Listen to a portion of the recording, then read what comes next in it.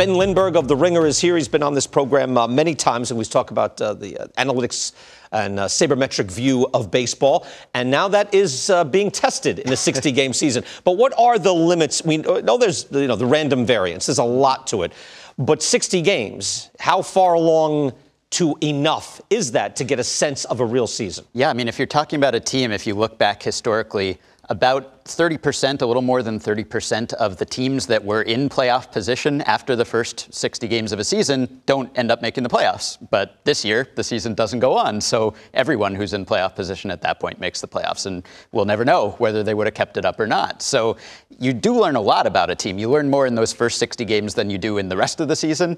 But there's still a lot of random variation there. And, maybe the Dodgers, maybe the Yankees, maybe they'll be okay. But if you have some of those teams on the margins, there's a lot of fluctuation. And the same goes for players, of course, who can have real statistical extremes in either direction.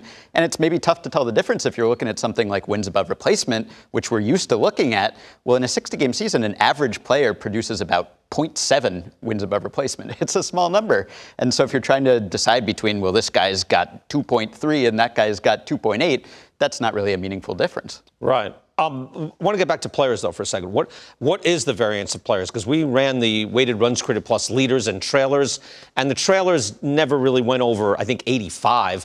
And the top guys, like Mike Trout, like their lowest was a 168, where I think they were 180-something for the regular season.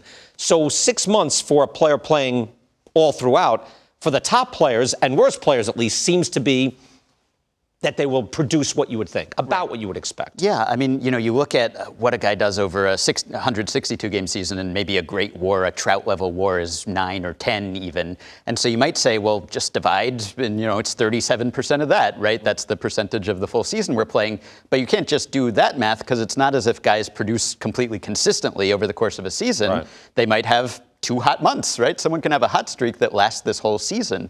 So when you're talking about how good can a guy be in 2 months, well, we ran the numbers on that at Fangraphs, and I wrote an article about it at The Ringer, and it turns out that you can be 5-6 wins of value over even a 60-game stretch. And the highest we've ever seen, going back to 1974, is George Brett in his 1980 MVP season, when he was worth 6.5 wins in his hottest 60-game stretch. So that's the upper limit. That's how good you can be. And over a full season, that's an all-star season. That's maybe even an MVP caliber season. He crammed that into about 2 months of that 1980 season. But we've seen guys like Trout go over 5 wins. Last year he was around 4.5. Bellinger, Yelich were close to that.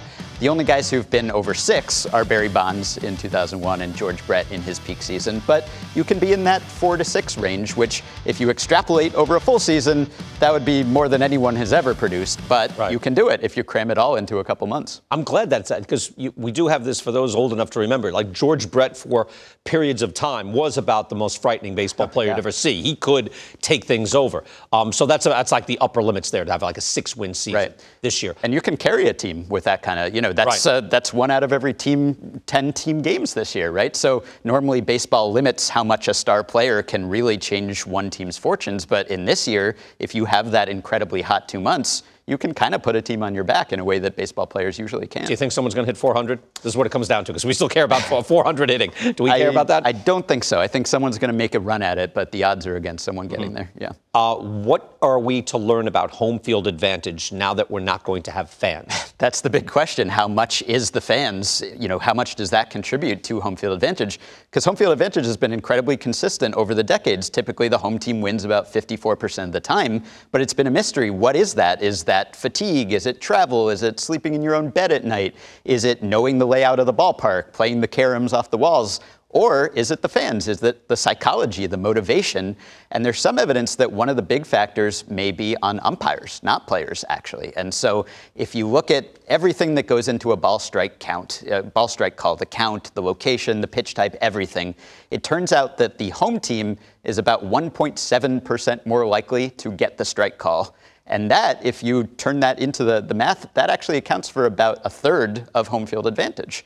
So this year, maybe if it's the fans, if it's the umpire saying, hey, I better not anger the home crowd, or, hey, they thought that was a strike, I guess I'll go with them. Either one, if you take that away, then there's not much of a home field advantage. And if you take away the rest of it from the psychology, from whatever it is, maybe you don't have that. And that's been a staple of all of baseball history. We've seen in other sports so far that have played without fans, there really hasn't been a home field advantage so far. Will it be faster? Will games be much faster, a little faster, without crowd there? I'd like to say so, but I don't think so. I think the players are the ones slowing it down more so than the fans. I know the one fanless game that we had, the game in Baltimore, I know Joel Sherman wrote about it today, and I was surprised. I was like, that game was played like 2 hours, 3 minutes. Yeah, it could be. We just have no sample to go on. That's one of the things we're going to learn this year. We'll find out tomorrow night. Maybe How about so. that? Yeah. I'll get Ben Lindbergh stuff again on The Ringer.